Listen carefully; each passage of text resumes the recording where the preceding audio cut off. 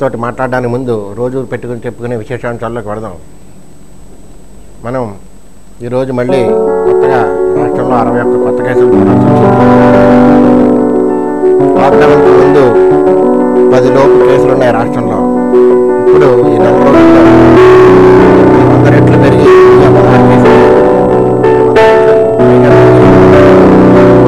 పెరిగిన కేసుల తీరు చూస్తుంటే ఒక లాక్డౌనే లేకపోతే 1000 రెట్లు 10,000 రెట్లు అయ్యి ఉండేదని దీన్ని బట్టి తెలుస్తుంది మనకి. లాక్డౌన్ ఫలితాలు ఖచ్చితంగా మనకు కనబడుతున్నాయి. చాలా జాగ్రత్తగానే పెడుతోంది. అది కూడా ఈ మాత్రం కేసులు కూడా ఉండుండేవి కాదు మనకని మనం రోజు చెప్పుకుంటూనే ఉన్నాం. ఇక మనం మొదటి నుంచి కూడా 2 జిల్లాలు 13 జిల్లాల్లో 2 జిల్లాలకి ఒక్క కేసు లేదు, 0 కేసులను రోజు చెప్పుకునే వాళ్ళం. శ్రీకాకుళం, విజయనగరం జిల్లాల గురించి. ఇవాళ శ్రీకాకుళం జిల్లాలో కూడా శ్రీకాకుళంలో 3 కేసులు బయటపడ్డాయి. ఆ 3 కేసులతోటి శ్రీకాకుళం జిల్లాను కూడా పలకరించినట్టు అయింది. ఒకే ఒక్క జిల్లా మిగిలింది విజయనగరం. అక్కడే ఇప్పుడు వరకు దీంతో 0 బ్యాలెన్స్ అంటారు కదా, అలాగే 0 కేసులతోటి నడుస్తుంది. శ్రీకాకుళంలో 3 కేసులు కూడా దీనికి కూడా ఢిల్లీ సంబంధమే ఢిల్లీ నుంచి వచ్చిన వ్యక్తి తాలూకు కుటుంబీకులే. ఆయన ఢిల్లీ నుంచి వచ్చారు, వారికి పాజిటివ్ రావడం, వాళ్ళ అత్తమామలకు లేకపోతే వాళ్ళ భార్య చెల్లెలకి ఇలా మొత్తం మీద 3 వచ్చింది. అది శ్రీకాకుళంలో పరిస్థితి. మొత్తం మీద శ్రీకాకుళంలో ఇవాళ వరకు కూడా చాలా కంట్రోల్డ్, ఒక్క కేసు కూడా లేవకుండా నడవడం అనేది అది చాలా గొప్ప విషయమే.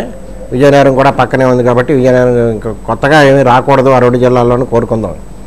ఇక మన జిల్లా వరకు వస్తే, రాజమహేంద్రం వరకు మన జిల్లా వరకు వస్తే కేసులు 37కి చేరుకున్నాయి. ఇక కేసులు చేరుకోవడం మాట ఎలా ఉన్నా రాజమహేంద్రవరంలోనే 17 కేసులు కనిపిస్తున్నాయి. కొత్తగా ఆల్కట్ గార్డెన్స్ నిన్నే చెప్పుకున్నాం, సాయంత్రానికి జోడిస్తారులా ఉందనుకుని ఆల్కట్ గార్డెన్స్లో 2 కేసులు వచ్చాయి. ఈ కేసులన్నీ కూడా ఒక రకంగా చెప్పాలంటే ఇవన్నీ నోన్ కేసెస్. ఇక్కడ రావడానికి అవకాశం ఉంది అని తెలుసున్న కేసులే ముందు మళ్ళీ చెప్పుకుంటున్నట్టుగా. అందుచేత జాగ్రత్తగా ఉందాం. జాగ్రత్తగా ఉండమని మనం అడుగుతున్నాము, మనం అందరికీ చెప్తున్నాము. అలాగే తగిన అధికారులు, సిబ్బంది, పోలీసు హెచ్చరికలు అన్నీ కూడా అలాగే నడుస్తున్నాయి. ఒకటి మాత్రం మనం గుర్తుపెట్టుకోవాలి, లాక్డౌన్ పగడబందీగా అమలు చేస్తున్న ప్రాంతాల్లో కేసులు చాలా కంట్రోల్డ్గా వస్తున్నాయి. పూర్తి లాక్డౌన్ని పాటిస్తున్న తెలంగాణలో కేసులు నెమ్మదించాయి. మనకి 50, 65, 80 వరకు పెడుతున్నాయి, 75, 80 ఇలా వస్తున్నాయి మనం సడలింపులు ఇచ్చిన తర్వాత. అది ఒకటి. తర్వాత ఇప్పుడు కొత్తగా చూసుకోవాల్సిన ఏంటంటే కంటైన్మెంట్ ఏరియాలు, అంటే రెడ్ జోన్స్ ఇవన్నీ ఉన్నాయి కదా. ఈ రెడ్ జోన్స్లో కూడా ఇంటికి ఒకళ్ళకి పాస్ ఇచ్చి వాళ్ళు బయటికి వెళ్ళి సరుకులు తెచ్చుకోవచ్చు అని అంటున్నారు ప్రభుత్వం వారు. ఇది ఎంతవరకు ఆచరణ సాధ్యమో, దీనివల్ల లాభమా నష్టమా అనేది ఆలోచించి తీరాల్సిన విషయం. కంటైన్మెంట్ ఏరియాల్లోకి వాళ్ళ సరుకుల్ని గుమ్మరించడం, అందరూ వెళ్ళి తర్వాత పంపిణీలు చేయడం, ఉచిత పంపిణీలు జరుగుతున్నాయి. లేకపోతే కొనుక్కోవాలనుకుంటే అక్కడికి దగ్గర లేదా గవర్నమెంట్ కూడా మొబైల్ ఈ నిత్యావసర వస్తువుల వాహనాలు అవన్నీ ఏర్పాటు చేయడం ఇవన్నీ జరుగుతున్నాయి, బాగానే ఉంది. కొంత ఇబ్బంది ఉన్నమాట వాస్తవం. కానీ కంటైన్మెంట్ ఏరియాలో, అంటే రెడ్ జోన్ ఏరియాలో వ్యాప్తి చెందడానికి ఎక్కువ అవకాశాలు ఉన్నాయి. హై రిస్క్ ఏరియాల్లో ఉన్న జనాన్ని బయట తిరగనేయడం ఎంతవరకు భావ్యం అన్నది ఒక్కసారి ఆలోచించుకోవాలి మనం. ఎందుకంటే ఒకవేళ వాళ్ళు అన్నా సరే మనం స్వీయ నిబంధన పెట్టుకోండి, మీరు బయట తిరిగి మళ్ళీ ఇంట్లోకి వెళ్ళడం, ఇంట్లోంచి మళ్ళీ బయటకు రావడం ఇవన్నీ జరగడం వల్ల ఆ ఏరియాస్లో రేపు పొద్దున్న మీకు మీ కుటుంబానికి కూడా నష్టం, మనందరి సమాజం అందరికీ నష్టం. ఇవన్నీ ఆలోచించండి. సర్కారుతో పని లేకుండా మనం స్వీయ నిబంధన విధించుకుంటే ఎలా ఉంటుందో కూడా ఆలోచించండి. దానికి తగిన మనకు ఏం కావాలో, నిత్యావసర వస్తువులు కావాల్సి వచ్చినా, ఇంకోటి కావాల్సి వచ్చినా మీ స్థానిక ప్రజాప్రతినిధులు, ఆ ప్రాంతంలో ఉన్న నాయకులు, ప్రజాప్రతినిధులుగా ఏమీ పదవులు లేకపోయినా సర్వీస్ చేయడానికి ముందుకు వచ్చే వాళ్ళు ఉంటారు. ఇలాంటి వాళ్ళతోనూ సంప్రదించి తగిన ఏర్పాట్లు చేసుకోండి. మీ ప్రాంతాల్లో మీరు కూడా సారథ్యం వహించి ముందుకు రండి. తప్ప తిరగమన్నారు కదా అని ఇంటికి ఒకళ్ళు చొప్పున తిరిగితే 2000 ఇళ్ళు ఉంటే 2000 మంది బయటకు వస్తారు.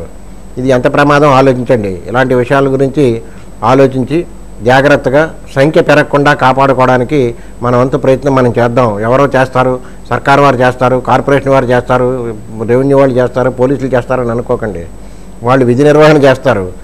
నువ్వు నీ విద్యుత్ ధర్మాన్ని నిర్వర్తించాలి. నువ్వు నీ విద్యుత్ ధర్మాన్ని నిర్వర్తిస్తే మనందరూ బాగుంటాం అని నేను నా విద్యుత్ ధర్మాన్ని నిర్వర్తిస్తారని ప్రతి వాళ్ళు సంకల్పం చెప్పుకుని ఈ ఇన్నాళ్ళు మనం ఉన్నాం జాగ్రత్తగా 4 రోజులు. కనీసం మరొక 4 రోజులైనా జాగ్రత్తగా ఉంటే తప్ప దీన్ని మనం తరివి కొట్టలేం. వస్తున్న అంచనాలు ఏంటంటే ఈ గ్రాఫ్ ఇంకా పైకి వెళుతుంది. పైకి వెళ్ళిన తర్వాత మాత్రమే కొండ ఎక్కే దశలో ఉంది. కొండ పూర్తిగా ఎక్కుతుంది, ఎక్కిన తర్వాత దిగడం మొదలెడుతుంది. దీనికి ఇంకా టైం పడుతుంది అని చెప్తున్నారు. పూర్తిగా జాగ్రత్తలు లాక్డౌన్లో అవి పాటించకపోయినా జాగ్రత్తలు తీసుకోవాల్సిన సమయం మాత్రం 3 నుంచి 6 నెలలు ఉంటుంది అని చెప్తున్నారు. ఇవన్నీ దృష్టిలో పెట్టుకుని మనలోకి తీసుకుని మనం జాగ్రత్తగా ఉంటే బాగుంటుంది అన్న ఉద్దేశంతో ఈ వివరాలు మీకు అందించడం జరిగింది. ఇక విషయాల్లోకి వెళదాం.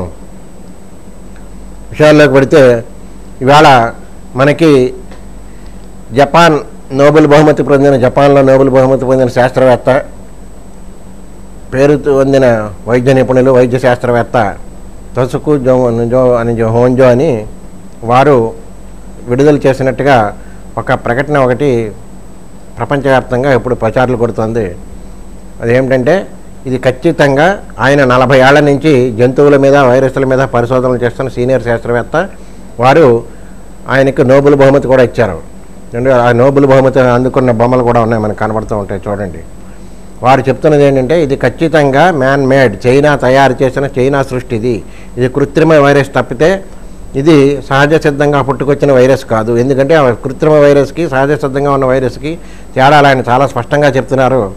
ఆయన చెప్తున్న మీరు నేను చెప్తే నమ్మకపోవచ్చు, కానీ 40 ఏళ్ల నుంచి వైరస్ల మీద పరిశోధన చేస్తున్న వ్యక్తి నోబెల్ బహుమతి ఆషామాషిగా ఎవరు నోబెల్ బహుమతులు మనం కొనుక్కు తెచ్చుకునేవి కాదు నోబెల్ బహుమతులు అంటే. అందుచేత వారు చెప్తున్న విషయం పైగా ఇంకోటి ఏంటంటే ఆయన వుహాన్ ల్యాబొరేటరీ మనం ఎక్కడైతే పుట్టిందంటున్నామో ఆ ల్యాబొరేటరీలో కూడా అది కూడా ప్రయోగశాలలో 4 ఏళ్ల పాటు పనిచేశారు ఆయన, ఆ శాస్త్రవేత్త. ఆయనకు ఆ ల్యాబొరేటరీ తోటి విపరీతమైన చిరపరిచయాలు ఉన్నాయి. ఆయన ఇది వచ్చిన తర్వాత అక్కడ ఉన్న తనకు పరిచయస్తులందరికీ ఫోన్లు చేస్తే ఒక 100 మందికి ఫోన్లు చేస్తే 100 మంది ఫోన్లు కూడా డెడ్ అయిపోయి ఉన్నాయి, పని చేయట్లేదు. అంటే దాని అర్థం వాళ్ళందరూ పోయారు, ఆయనకి తెలిసిన వాళ్ళందరూ పోయారు. అక్కడ ల్యాబ్లో పనిచేసే టెక్నీషియన్స్ ఆయన అంటే చాలా గురుభావం ఉన్న వాళ్ళందరినీ కూడా పలకరిద్దామని చూస్తే వాళ్ళు కూడా పోయారు అని ఆయనకి సమాచారం వచ్చింది తప్ప ఒక్క ఫోను పనిచేయట్లేదు. ఇది పరిస్థితి. అలాగే ఒక వైరస్ సహజ సిద్ధంగా పుడితే దాని లక్షణాలు ఎలా ఉంటాయి? చైనాలో పుట్టిందనుకోండి, ఆ వాతావరణంలో పుట్టింది కనుక ఆ వాతావరణానికి అనుగుణంగా ఉన్న ప్రదేశాల్లోనే అది ఉధృతంగా ఉంటుంది, వేరే ఇతర వాతావరణాల్లో ఉండకూడదు అన్నది ఒక పద్ధతి వారు చెప్పిన దాని ప్రకారం. కానీ ఇది అలా లేదు, అన్ని వాతావరణాల్లోనూ చేసేస్తుంది, ఎండకు కూడా తట్టేసుకుంటుంది, ఎండ అన్ని చోట్ల చేసేస్తుంది. అంటే ఏంటంటే ఇది ఖచ్చితంగా కృత్రిమ సృష్టి, ఎన్ని బుకాయించినా అని చెప్తూ ఆయన ఆఖరి ఇంకో మాట కూడా చెప్పారు. నా మాట అబద్ధం అని తేలుతుంది, ఇది ఎప్పటికైనా నిజం, ఇవాళ కాకపోతే రేపైనా తేలుతుంది, నేను బతికుండగా అయినా తేలుతుంది, నేను పోయిన తర్వాత అయినా తేలుతుంది. ఒకవేళ నా మాట అబద్ధం అని కనుక నిజం రుజువు అయితే కనుక మీరు నా నోబెల్ బహుమతిని మీరు ఎప్పుడైనా సరే తీసేసుకోవచ్చు అని చెప్పి కూడా చెప్పారు. ఇది సోషల్ మీడియా కాబట్టి ప్రపంచవ్యాప్తంగాను ఇప్పుడు మళ్ళీ కొద్ది నిమిషాల క్రితం వచ్చింది ఏంటంటే అబ్బాయి ఆయన అలాంటివి ఏమో అనలేదు, అవి ఎవరైనా చేయొచ్చు, చైనాయే సృష్టించవచ్చు, అది వేరే సంగతి, ఎవరైనా చేయొచ్చు కదా. మొత్తం మీద ఇవాళ ఆయన ఒకటే చెప్పింది కాదు, ఇంతకుముందు జర్మనీ శాస్త్రవేత్తలకి ఇవే డౌట్లు వచ్చాయి, అమెరికా వాళ్ళకి అవే డౌట్లు వచ్చాయి, ఫ్రాన్స్ వాళ్ళకి అవే డౌట్లు వచ్చాయి. మనం విన్నాం, ఇంతకుముందు శాస్త్రవేత్తలు చెప్పినవి కూడా మనం నోట్ చేసుకున్నాం, చెప్పుకున్నాం, మనం గమనించాం. మొత్తం మీద ఈ చైనా సృష్టి అన్నది రోజు రోజుకి దానికి సంబంధించిన రకరకాల ఆధారాలన్నీ వెలుగులోకి వస్తున్నాయి. ఇది ఒక విషయం. అయితే ఇక మన ప్రాంతానికి వద్దాం. వస్తే హైదరాబాద్లో ఇవాళ పరిస్థితి ఏంటంటే చాలా హృదయ విదారకంగా ఉంది. హైదరాబాద్లో 22 మరణాలు మొత్తం ఇప్పటివరకు జరిగితే తెలంగాణలోకి సంబంధించి హైదరాబాద్లో మొత్తం కేంద్రీకృతమైంది కాబట్టి అక్కడ వైద్యం అంతాను ఈ కోవిడ్-19 బారిన పడి చచ్చిపోయిన వాళ్ళు 22 మంది ఉంటే అందులో ఆ 22 మందికి సంబంధించి మెజారిటీ పోయిన వాళ్ళకి సంబంధించిన బంధువులు ఎవరు కూడా దహన సంస్కారాలు కాదు కదా, కనీసం కడతార చూపులకు కూడా ఎవరు రావట్లేదు. ఆసుపత్రుల నుంచి ఫోన్ చేస్తుంటే ఒకసారి చేస్తే అది అని చెప్పి రెండోసారి చేస్తే ఫోన్లు స్విచ్ ఆఫ్ చేసి కట్టేస్తున్నారు. దీంతో జిహెచ్ఎంసీ వాళ్ళు అంటే గ్రేటర్ హైదరాబాద్ మున్సిపల్ కార్పొరేషన్ వాళ్ళు మాత్రమే ఆ బాధ్యతలు తీసుకుని ఆ బాధ్యతలతోటి దహన సంస్కారాలు చేసే వాళ్ళకి దహన సంస్కారాలు, ఖననం చేసే వాళ్ళకి ఖననాలు చేసి వస్తుంది. ఈ మొత్తం 22 మందిలో కేవలం దహన సంస్కారాలు అవసరమైన హిందువులు 6 ఉన్నారట, మిగిలినవన్నీ ఖననానికి సంబంధించినవి, అవన్నీ చేశారు. ఈ దహన సంస్కారాలు చేయడానికి కూడా వీళ్ళు వెళ్తుంటే ఏ శ్మశాన వాటిగా చుట్టుపక్కల వాళ్ళు ఒప్పుకోవట్లేదు, అదో పెద్ద ఇబ్బంది అయిపోయింది. జనం అందరూ ఎక్కడికెక్కడ మాకు ఇక్కడ చేయడానికి వీల్లేదు అని చెప్పి ఇబ్బంది పెడుతున్నారు. అలా ఏదో నచ్చ చెప్పి ఇంకోటి చెప్పి అలాగే మసీదుల్లోనూ దర్గాల్లోనూ నచ్చ చెప్పి చేసేవి ఇవన్నీ జరుగుతున్నాయి. మొత్తం మీద అతి కష్టం మీద అంటే ఇవాళ దిక్కులేని చావు చచ్చాడు, కుక్క చావు చచ్చాడు అని మనం అంటూ ఉంటారు. ఏమిట్రా అని అనుకుంటే నిజంగా ఇవాళ అన్నీ ఉండి కూడా చాలా రాజభవనాల్లో కోట్ల అధిపతులైన వాళ్ళు కూడా ఇవాళ పోతే ఆ రాజభవనాలు కూడా రాని అయిన పరిస్థితి. మనకేదో సెంటిమెంట్లు చూపిస్తారు ఏ దేశంలో అయినా సరే, ఒకసారి అక్కడ తీసుకెళ్ళడం, లేకపోతే ఒక పెద్ద నాయకుడు పోయాడు అనుకోండి ఆయన సంచరించిన ఆ పార్టీ కార్యాలయానికి తీసుకెళ్ళి అక్కడ ఉంచడం, ఇలాంటివన్నీ చేస్తూ ఉంటారు. ఇప్పుడు అదేం లేదు సరే కానీ మూట కట్టి వీధిలో పడేస్తున్నారు. అది స్థితి ఇవాళ పరిస్థితి. ఎవరూ చేరదీయట్లేదు. అంటే ఎంతటి ఉపద్రవం ఉత్పాతం అంటే మనం ఎప్పుడో చెప్పుకున్నాం, ఎలా మన కళ్ళ ఎదురుగుండా జరుగుతున్నాయో తెలుసుకోవడం కోసం. ఇది ఎలా ఉంటే మీకు ఇంకొక కేసు చెప్పుకుందాం. అమెరికాలో ఇటలీలో గురించి చెప్పుకుందాం. ఫస్ట్ ఇటలీలో ఇదే సంబంధించి ఒక తల్లి అదిగో చూడండి డెత్ బెడ్ మీద ఉంది కరోనా వైరస్ వల్ల. ఆఖరి క్షణాలు అంతిమ గడియలు లెక్క పెడుతోంది. 18 నెలల పాప ఉంది. ఆ 18 నెలల పాప ఒక్క తిప్పుకోకుండా ఏడుస్తోంది. ఏం చేయాలో అర్థం అవ్వట్లేదు, ఆగట్లేదు. ఆఖరికి ఏం చేశారంటే అక్కడ వైద్య నిపుణులు అందరూ కలిసి ఆవిడకి అలా మొత్తం అన్నీ పర్సనల్ ప్రొటెక్టివ్ ఎక్విప్మెంట్ అన్నీ ఆ డ్రెస్సులు అన్నీ ఉన్నాయి కదా డాక్టర్లు వేసుకుని అవన్నీ ఆవిడకి తగిలించారు. తగిలించి పాపం ఆ పాపను అలా పడుకోబెట్టారు. ఆ పడుకోబెట్టిన వెంటనే తల్లి హృదయాన్ని తాకిన వెంటనే ఆ పాప ఏడు పాపింది. ఇక్కడ తల్లి కన్ను మూసింది. ఎంత హృదయ విదారకమైంది. ఈ విషయం చెప్తుంటేనే నాకు కళ్ళు వెంట నీళ్ళు వస్తున్నాయి. అది అటువంటి హృదయ విదారకమైన స్థితి ప్రపంచంలో ఎక్కడ చూసినా ఇలాంటి స్థితి, ఇలాంటివి దృశ్యాలే ఘటనలే కనిపిస్తున్నాయి. అది అక్కడ జరిగింది. అది అక్కడ మాతృ హృదయం, పసిపాప హృదయం, ఈ రెండింటికి సంబంధించిన విషయం. ఇక్కడ కనీసం చూసుకుందుకు నిన్ను ఇంత వరకు తీసుకొచ్చి కోట్లకు అధిపతి చేసి నీకు కోట్ల వారసురాలను చేసి వారసుని చేసి నీ పిల్లలకి భార్యకి అందరికీ ఇచ్చిన వాడిని చూసుకుందుకు రండి మీ వాడు ఇక్కడ పోయాడు హాస్పిటల్లో అంటే ఆవిడ వెళ్ళట్లేదు. ఇది పరిస్థితి. మరో పరిస్థితి అది. ఇంకో పరిస్థితి అమెరికా విషయానికి పెడదాం. అప్పుడు అమెరికాలో జోన్ అని ఒక ఆయనకి యువకుడు, మధ్య వయస్కుడు, ఆ యువకుడికి కరోనా సోకింది. హాస్పిటల్లో మృత్యుతో పోరాడుతున్నాడు. ఒక దశలో బయటపడ్డాడు. యువకుడు బాగానే ఉంది, ఇంకా తేరుకున్నాడు మీ వాడు మీ ఆయన అని చెప్పారు. ఆవిడ కూడా పాపం సంతోషంగా అలాగే పెడుతోంది వస్తోంది, ఇంటికి పెడుతోంది, చూసుకుంటూ ఉంటుంది వస్తుంది. అంటే సడన్గా ఈయనకి గుండెపోటు వచ్చింది. గుండెపోటు వచ్చి కన్ను మూసాడు. మళ్ళీ రోజులాగే ఆవేళ కూడా వెళ్ళి చూసుకుందుకు వెళ్ళింది. వెళితే గుండెపోటు వచ్చి పోయాడు మీ ఆయన అని చెప్పారు. ఇదిగో మీ ఆయన తాలూకు వస్తువులు అని చెప్పి ఆ కెటి ఆవిడ పేరు, అతను జోన్, వీళ్ళిద్దరూ ఆ నిజానికి చెప్పాలంటే చాలా అన్యోన్య దంపతులు అనమాట వాళ్ళు. ఆ అన్యోన్య దాంపత్యంలో 2 పిల్లలు ఉన్నారు వీళ్ళకి. ఈయన వస్తువులు అప్పచెప్తే ఈయన ఫోన్ తెరిచి చూడగానే ఈయన సుదీర్ఘమైన ఒక లేఖోట రాశాడు. ఆవిడ ప్రేమని, ఆవిడ అందించిన ప్రేమని, ఆవిడ కురిపించిన ఆప్యాయతని, ఆవిడ అందించిన పిల్లల తాలూకు దీన్ని అవన్నీ వర్ణిస్తూ అన్నీ రాశాడు. సుదీర్ఘమైన లేఖ అదంతా మనం ఇప్పుడు చెప్పుకోలేం. కానీ అందులో ఒక మాట రాశాడు, నువ్వు ఒంటరిగా ఉండకు, మన పిల్లల్నిద్దరినీ జాగ్రత్తగా ఆదరించగలిగే హృదయుడు ఎవరైనా సహృదయుడు దొరికితే నువ్వు వెంటనే తిరస్కరించకుండా పెళ్లి చేసుకొని భర్త భార్యకు అంతిమంగా రాసిన లేఖలను పేర్కొన్నాడు. ఇవి ఇలాంటివి ఘటనలు చెప్పాను కదా, ఇలాంటి ఘటనలు కోకోలలుగా కనిపిస్తున్నాయి ఇప్పుడు ప్రపంచవ్యాప్తంగా. ఇవి ఇక్కడ ఎలా ఉన్నాయి. మళ్ళీ హైదరాబాద్కి వస్తాను ఒకసారి. మళ్ళీ హైదరాబాద్కి వస్తే ఈ పోయిన వాళ్ళకి లేకపోతే కరోనా బారిన పడ్డ పేషెంట్లకి వైద్యాలు చేస్తున్న డాక్టర్లు, ముఖ్యంగా విశేషించి మహిళా డాక్టర్లకి గాంధీ హాస్పిటల్లోని కానీ ఎక్కడైనా సరే కూడా అక్కడ ఎదురవుతున్న ఇబ్బంది ఏంటంటే వాళ్ళు సైనికుల్లా, వీర సైనికుల్లా, పోరాట యోధుల్లా పనిచేస్తూ అక్కడ ఆ మృత్యువుతో పోరాడుతున్న వాళ్ళకి వీళ్ళ ప్రాణాలు తెగించి వైద్యాలు అందించి చికిత్సలు చేసి రోజుల తరబడి అక్కడికి వెళ్ళి ఊపిరి పీల్చుకుందుకు బట్టలు డ్రెస్ మార్చుకుని మళ్ళీ కొంచెం రిలాక్స్ అయ్యి మళ్ళీ రావడం కోసం ఇంటికి వెడితే అపార్ట్మెంట్లో ఎవరూ రానియట్లేదు. పైగా వాళ్ళని నానా బూతులు తిడుతున్నారు డాక్టర్ని, మీరు ఎందుకు వచ్చారని చెప్పి. అది అక్కడ మహిళా డాక్టర్లు ఎదుర్కొంటున్న ఇబ్బందులు. ఇవి సర్కారు దృష్టికి వెళ్ళాయి. తెలంగాణ సర్కారు కూడా వారించింది. ఇలా డాక్టర్లు ఎవరైనా అడ్డు పెట్టినా వాళ్ళ మీద మీరు ఆఖరికి దూషణ చేసినా సరే కూడా చాలా సివియర్గా ఉంటాయి చర్యలు అని చెప్పారు. ఇది అక్కడ మహిళలు ఎదుర్కొంటున్న కష్టం. మీకు అవి ఇవి ఎందుకు పోల్చి చెప్తున్నాయంటే ఎలా ఉంటున్నాయి ఘటనలు అంటే బాగా హృదయ విదారకమైన ఘటనలు ఉంటున్నాయి, బాగా అసహించుకుని జుగుప్సాకరంగా ఏంటి ఎంతలా ఉంటారా మనుషులు అనుకునే ఘటనలు వాళ్ళ సమాజంలో ఎదురవుతున్నాయి. ఇదే పరిస్థితి. ఇక్కడ ఎలా ఉంటే పాకిస్తాన్లో మరో రకంగా ఉంది పరిస్థితి. చచ్చినా సరే ఏమైనా సరే మనం ఖచ్చితంగా మసీదులన్నీ తీయాల్సిందే, ప్రార్థనలు జరగాల్సిందే అని చెప్పి ఇమాములు అక్కడ హుకుములు జారీ చేస్తున్నారు. అక్కడ ప్రభుత్వానికి సంకటం కింద ఉంది, ఏం చేయాలో తెలియక. ఎందుకంటే ప్రభుత్వం ఇచ్చిన అలుసే అని చెప్పి కొంతమంది అంటున్నారు. పాకిస్తాన్లో ప్రజలు కూడా గుండెలు బిక్కుబిక్కుమంటూ, సామాన్య జనాలకి ఇలాంటివి ఉండవు కదా, వాళ్ళందరూ బిక్కుబిక్కుమంటూ ఏంటి ఇప్పుడు ఏం జరుగుతుందని వాళ్ళు చాలా భయపడుతుంటే వీళ్ళు హుకుములు జారీ చేసి ఏమైనా సరే ప్రార్థనలు జరగాల్సిందే, అందరూ రావాల్సిందే అని వీళ్ళు తీయాల్సిందే అని చెప్పి తాళాలు బద్దలు కొట్టేనే మేము వెళ్తామని వాళ్ళు భీష్మించి కూర్చుంటున్నారు. వాళ్ళ తలలు పట్టుకుని నానా ఇబ్బందులు పడుతున్న వ్యవస్థ కింద పాకిస్తాన్ అంటే వాళ్ళు ఎవరు వేరే కాదు, మన ఆత్మ, మనతో కలిసి ఉన్న వాళ్ళే. భారత ఉపఖండంలో మనుషులే వాళ్ళందరూ. మన ఆలోచనలు ఎలా ఉంటాయి, వాళ్ళ ఆలోచనలు కూడా అలాగే ఉంటాయి. అందుచేత వాళ్ళ పరిస్థితి కూడా ఇవాళ అలాగే ఉంది. ఏంటిది ఇవన్నీ, ఏంటిది ఈ మౌఢ్యం ఏంటి అని చెప్పి వాళ్ళు బాధపడుతున్నారు. అది అక్కడ పరిస్థితి. ఇలాగ భిన్నమైన పరిస్థితులు, రకరకాల పరిస్థితులు ఇవాళ మన చుట్టూ ఉన్నాయి.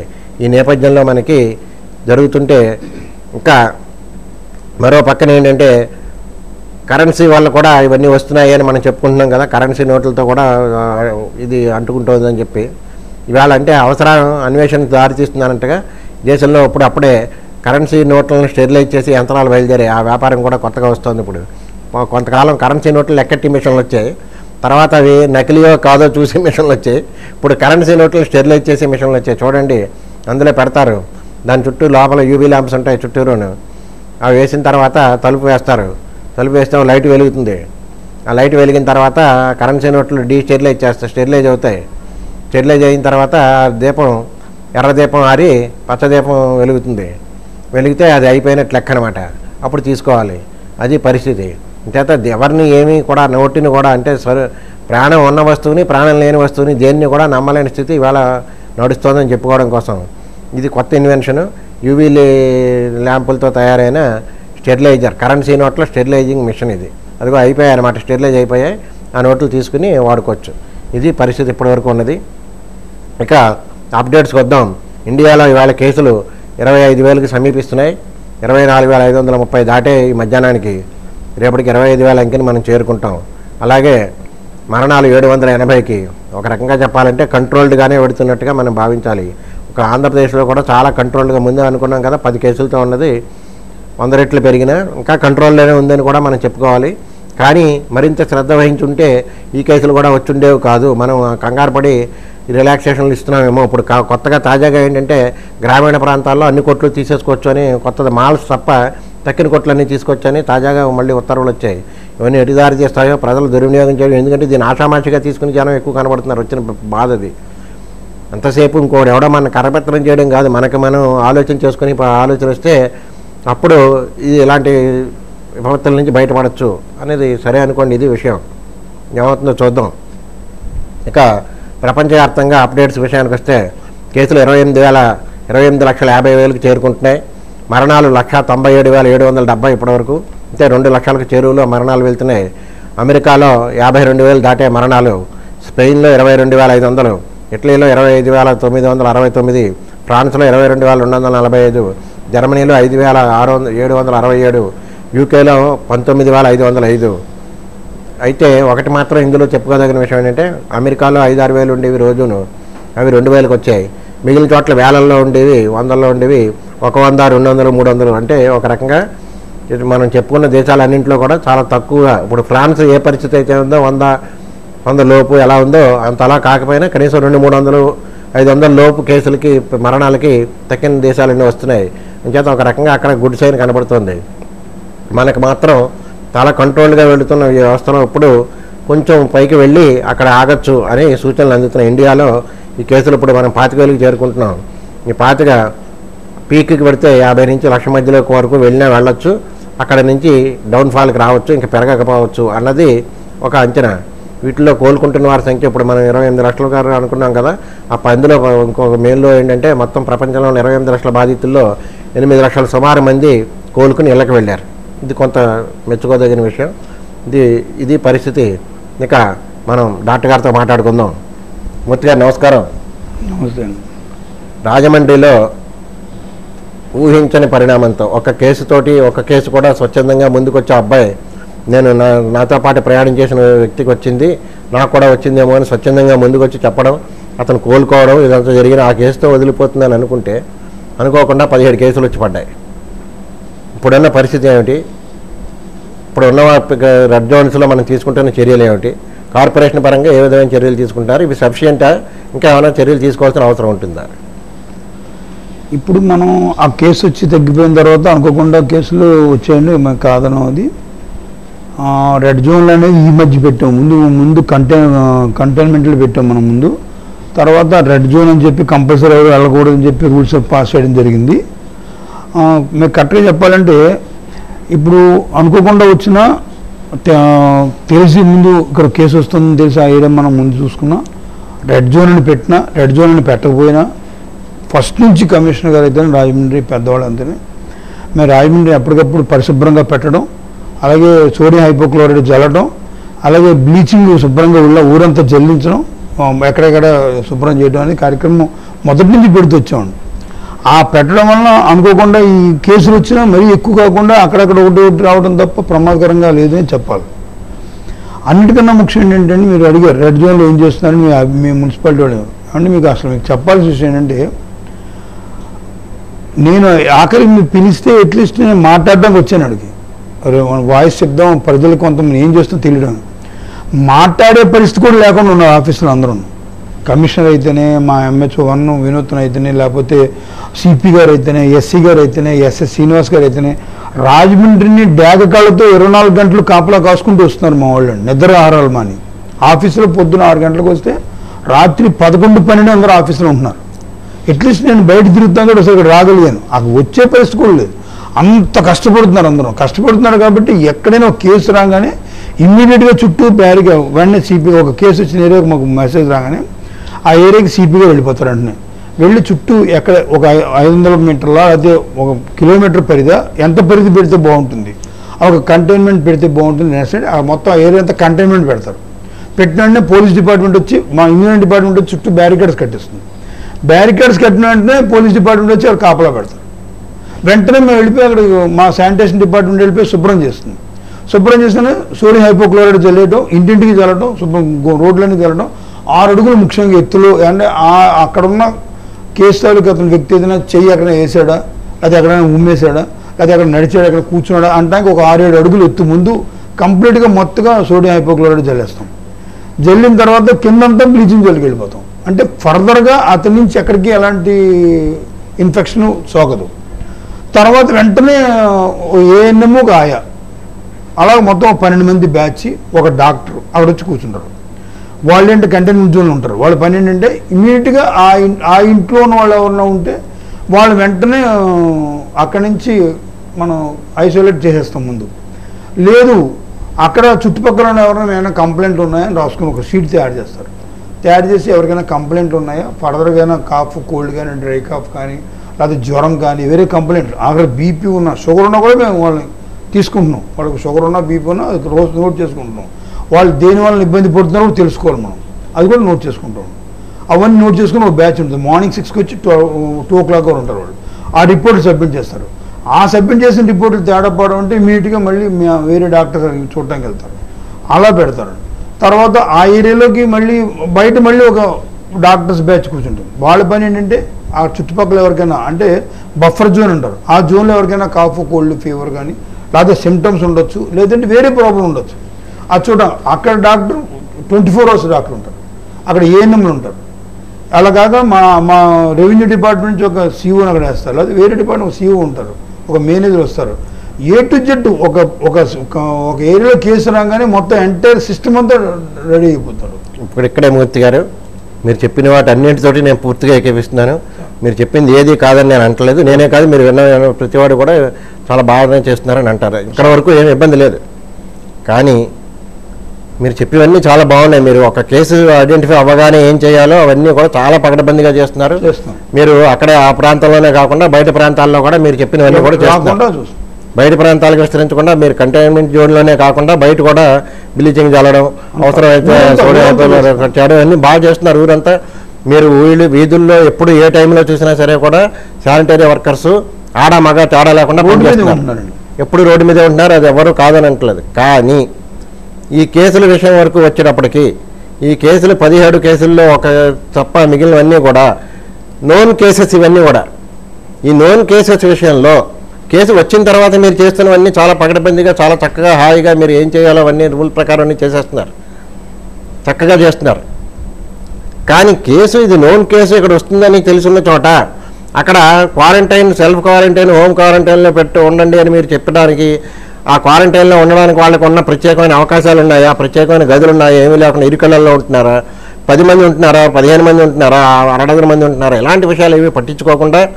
రెండోది ఎక్కడికక్కడ వార్డులో వాళ్ళు మీకు వార్డు వాలంటీర్లు వచ్చారు, వార్డు నిఘా ఉంది, ఎక్కడికక్కడ ఉంది, మేము చూస్తున్నాము, వాళ్ళతో ఏమో ఫోన్ టైప్ కూడా వచ్చింది, ఇవన్నీ ఉన్నాయని చెప్పినా సరే కూడా ఎందుకు కేసుల్ని మనం ఎవర్ట్ చేయలేకపోతున్నాము అన్నదే జనం అందరికీ ఆలోచన, నాతో సైతంగా ప్రతివాడికి ఆలోచన ఏంటంటే ఎందుకు ఈ కేసుల్ని మనం తెలుసున్న కేసులే ఇవన్నీను, ఈ కేసుల్ని ఎందుకు ఎవర్ట్ చేయలేకపోయాము, ముందే ఎందుకు వెళ్ళి ఐసోలేట్ చేసి బయటికి తీసుకెళ్ళలేకపోయాము, వాళ్ళు ఇరుకళ్ళల్లో 1 నుంచి 5గురికి 6గురికి 7గురికి అంటించుకునే పరిస్థితి ఎందుకు వచ్చాయి? మీకు ఇక్కడ విషయం మీరు అర్థం చేసుకోలేకపోతున్నారు. ఆల్రెడీ మేము లాక్డౌన్లో ఉంది రాజమండ్రి అంతా. లాక్డౌన్ అంటేనే అదే అర్థం, అసలు రావద్దు, బయటకు రావద్దు. మీరు అనేది ఒక రెడ్ జోన్ గురించి మాట్లాడాం. రాజమండ్రి రెడ్ జోన్, అసలు ఎవరు రావద్దాం బయట. మీరు బాగా చేస్తున్నారని నేను కాదనంటలే, మీరు వచ్చిన తర్వాత కాదు, నేను కేసుని ఐడెంటిఫై చేసే విషయంలో ఇప్పుడు వచ్చిన కేసులన్నీ కూడా నోన్కి ఇక్కడ రావడానికి possibility for all practical purposes ఏ విధంగా చూసినా సరే ఇక్కడ కేసు రావడానికి అవకాశం ఉందనే విషయం మీకు తెలుసున్నప్పుడు ఆ కేసు వచ్చే వరకు, కేసు వచ్చి 10 మందికి అంటుకునే వరకు ఏం చేస్తున్నారు? మీరు అడిగిన ప్రశ్న నాకు అర్థమైందండి. మీకు నేను చెప్పేది మీకు అర్థం కావట్లా. రాజమండ్రిని మనం లాక్డౌన్లో పెట్టాం, ఎవరు బయటికి రావద్దు అని పెట్టేసాం కంట్రీ. అంటే ఎవరైనా కేసు ఉంటే ఆ ఇంట్లో ఉండిపోమని అర్థం. మీకు అర్థమైందండి? అది అలా ఉన్న టైంలో ఏదైనా ఒక కేసు రెడ్ జోన్ పెడుతున్నాం. మీరు కేసు ఉంటే ఉండిపోమని అన్నప్పుడే అక్కడ చిన్న విషయం లేదండి, నేను కూడా మా ఇంట్లో ఉండిపోవాలి. కరెక్టేనండి. నేను అది ఏంటంటే అక్కడ వాళ్ళు ఒకవేళ కేసు ఉంటుంది, ప్రాబబుల్ కేసు ఉండే అవకాశం ఉన్న చోట మీరు హోమ్ క్వారంటైన్ కూడా మీరు అనుమతించారు. ఎవరైనా అన్ని చోట్ల ఉన్నారు, దేశం అంతా ఉండొచ్చు. ఉండేటప్పుడు ఎప్పుడెక్కడ ఏమని చెప్తున్నారు మీరు? అలా ఉండడానికి వాళ్ళకి ప్రత్యేకమైన వసతులు, గదులు ఉండి ప్రత్యేకమైన వాళ్ళకి సంబంధించిన ప్రత్యేకమైన మరుగు సదుపాయాలు ఇవన్నీ ఉంటే, స్నాన గదులు అన్నీ ఉంటేనే అది ఎలా చేయండి, లేకపోతే తీసుకొచ్చి బొమ్మూరులోనే ఎక్కడో పెట్టాము అక్కడ తీసుకువెళ్తాము అని చెప్పారు మొదటి రోజునే మీరు ఇవన్నీ పెట్టినప్పుడు. అక్కడికి తరలించకుండా జనావాసాల మధ్యలో వాళ్ళ ఇంట్లోనే 1 నుంచి 10 మందికి 5గురికి 6గురికి అంటుకునేలాగా ఎందుకు ఎలా చేసింది యంత్రాంగం అన్నది ప్రజలందరికీ వచ్చిన డౌట్, ఇప్పుడు అనుమానం. దాని గురించి మీరు ఏమైనా వివరించగలిగితే చెప్పండి. మీకు చెప్పిన పాయింట్ మీకు అర్థం అవట్లేదు. నేను చెప్పేది, ఒక ఇల్లు ఉందండి, ఆ ఇంట్లో 6 3 5 కుటుంబాలు ఉన్నాయి. ఇంకో ఇల్లు ఉంది, 3 కుటుంబాలు 4 కుటుంబాలు ఉన్నాయి. ఎవరు బయట రావద్దు అన్నప్పుడు మనకి అందరినీ మేము ప్రొటెక్ట్ చేసినట్టే కదా. అది ఎవరిని రావద్దు, ఎవరు బయటకు వచ్చి ఆనందం లేదు మనకు. అందరూ కూడా కంప్లీట్ లోపలే ఉండాలి, ఎవరు బయట రావద్దు. మేము ప్రస్తుతం షట్ డౌన్ చేసాం ఊరంతా. షాపులు రావద్దు, మాల్స్ రావద్దు, ఉద్యోగులకు వెళ్ళొద్దు. కేవలం నోటి మీద శానిటరీ వర్కర్లు, అవసరం వస్తేనే డాక్టర్లు తప్ప ఎవరు ఉంటాం, వీలేదని కంపల్సరీగా మనం రూల్స్ పాస్ చేసామంటేనే ఎవరింట్లో వాళ్ళకి మనం క్వారంటైన్ ఇచ్చేసినట్టే మనం. అయినప్పటికీ ఏదైనా పొరపాటు కేసు వస్తే అది అక్కడే రావాలే ఉందండి. ఒక డాక్టర్ ఇంట్లో రావచ్చు, ఒక లాయర్ ఇంట్లో రావచ్చు, ఒక విలేకరి ఇంట్లో రావచ్చు, లేకపోతే అదే మనకు ఒక వేరే చోట రావచ్చు, వేరే శానిటరీ వర్కర్ ఇంట్లో రావచ్చు, లేకపోతే పెద్ద ఉన్నత కుటుంబంలో రావచ్చు.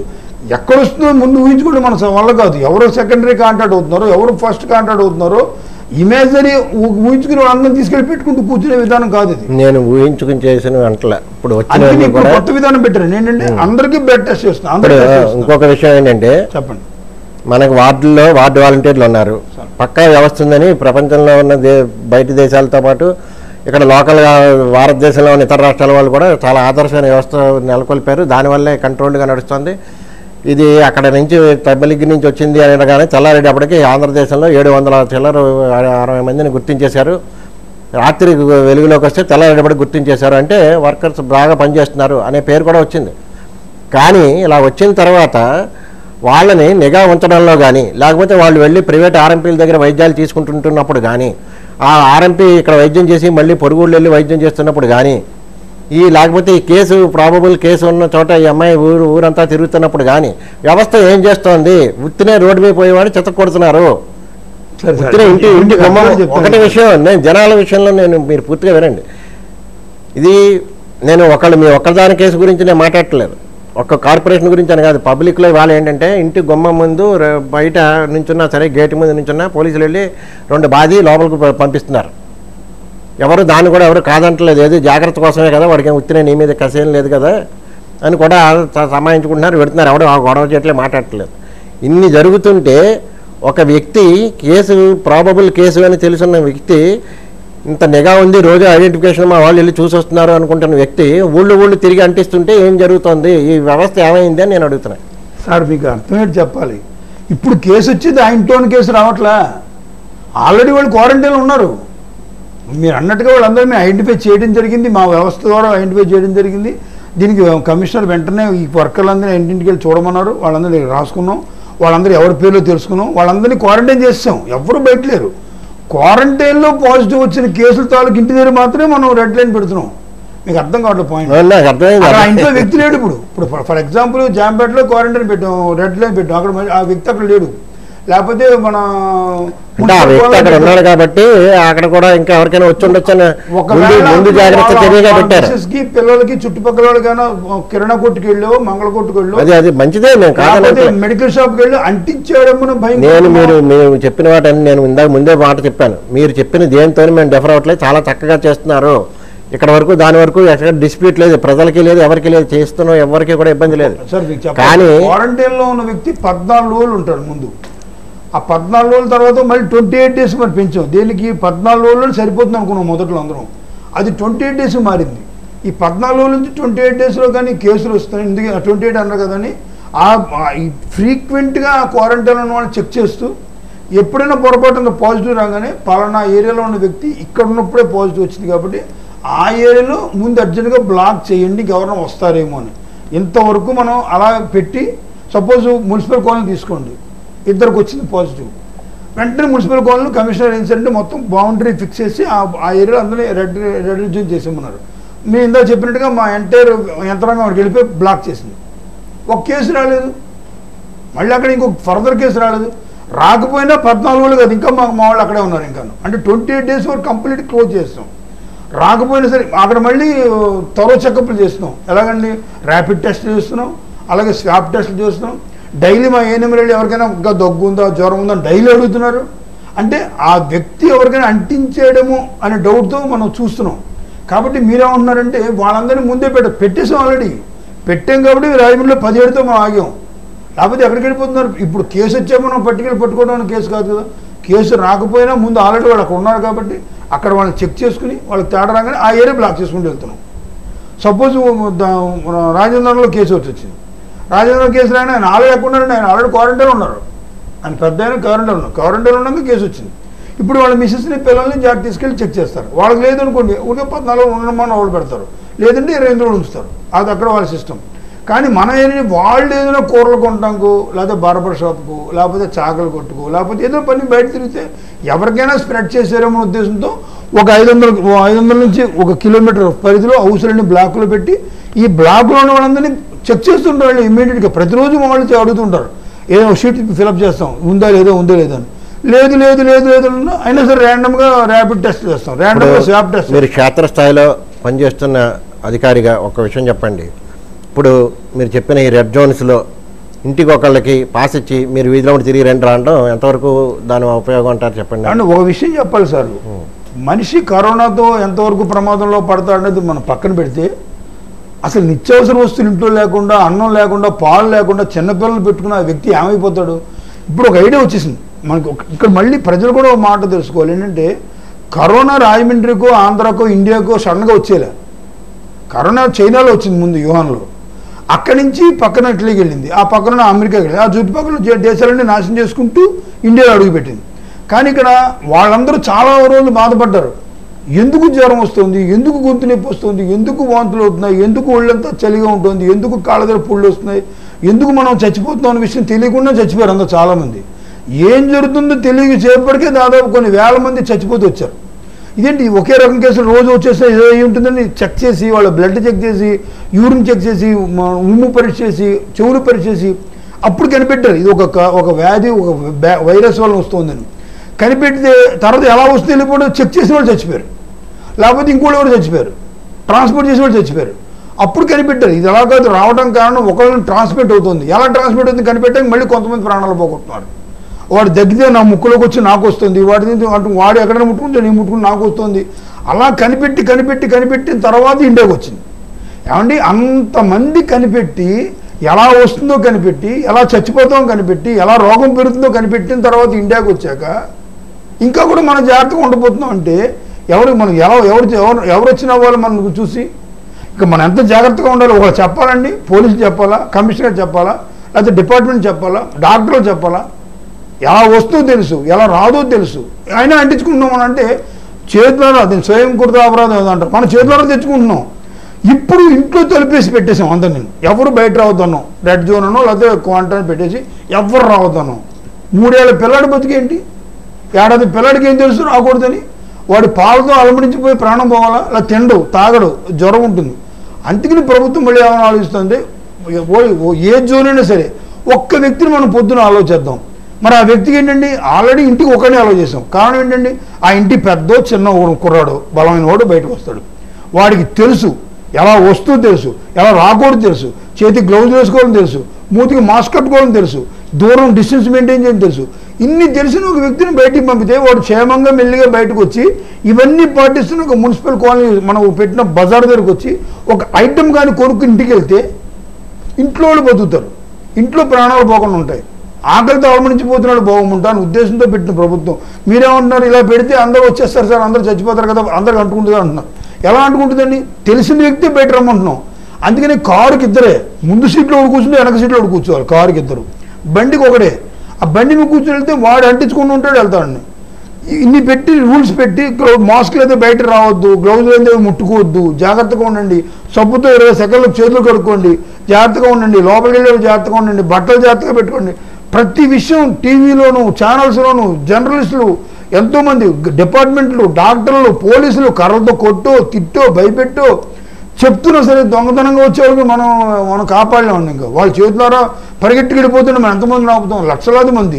డిపార్ట్మెంట్ వాళ్ళు ఎంతమంది ఉంటారు సార్, మున్సిపల్ ఎంప్లాయీ ఎంతమంది ఉంటారు, పోలీసులు ఎంతమంది ఉంటారు, డాక్టర్లు ఎంతమంది ఉంటారు, మన జనాభా ఎంతమంది ఉన్నారు. రాజమండ్రి జనాభా 4 లక్షల మంది ఉన్నారు. 4 లక్షల మందికి మేము ఎంతమంది ఉంటాం అక్కడ మేము. కాబట్టి ఒక వ్యక్తి చెప్తే 10 మంది అర్థం చేసుకుని వాళ్ళంతా జాగ్రత్తగా ఉంటారని ఉద్దేశంతో మేము పెట్టిందే తప్పండి, రమ్మని కాదు. మూర్తి గారు చెప్పిన దాని ప్రకారం ఆ చెప్పే వ్యక్తి నాయకుడై ఉండాలి. ఆ చెప్పే వ్యక్తి నాయకుడు అంటే వాడి మాట 10 మంది అనుసరించేలా ఉండాలి. ఆ చెప్పే అధికారి మీద విశ్వాసం ఉండాలి. ఆ అధికారి చెబితే ఊరంతా ఆచరించాలి.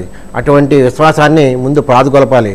విశ్వాసం ప్రాదుగొలపాలంటే మన ప్రజల మనిషి ఇతను, ప్రజల నాయకుడు, ప్రజలతో మమేకమైన వ్యక్తి మన గురించి చెప్తున్నాడు అనే భావనని మనం కలగజేయాలి. దురదృష్టవశాత్తు ఆ భావన మనం కలగజేయలేకపోయాం. అది విషయం. ఇక దీని విషయానికి వస్తే ఇప్పుడు మీరు చెప్పిన మీరు ముందు చెప్పిన విషయాల్లో కార్పొరేషన్ పరంగా ఒక కేసు ఐడెంటిఫై అయినప్పుడు కానీ, లేకపోతే ఊళ్ళో శానిటేషన్ విషయంలో కానీ, ఇతరత్ర విషయాల్లో కానీ ఎవరు డిస్ప్యూట్ చేయట్లేదు. చాలా చక్కగా చేస్తున్నారు, అందులో డౌట్ ఏం లేదు.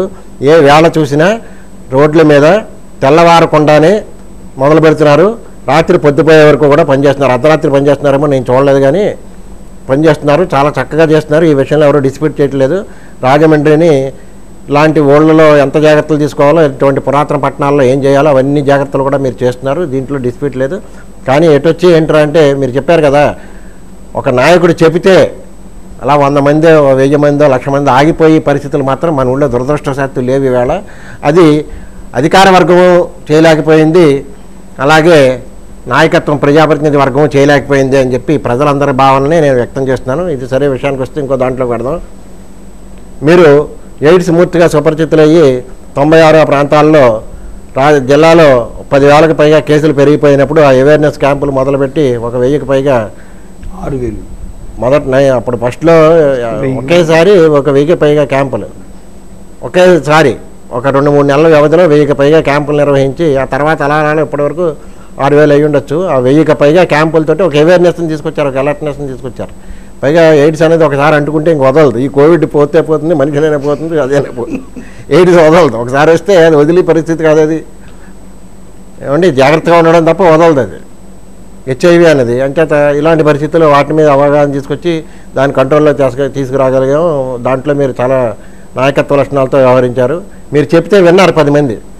మీరు చెబితే నాయకులు విన్నారు.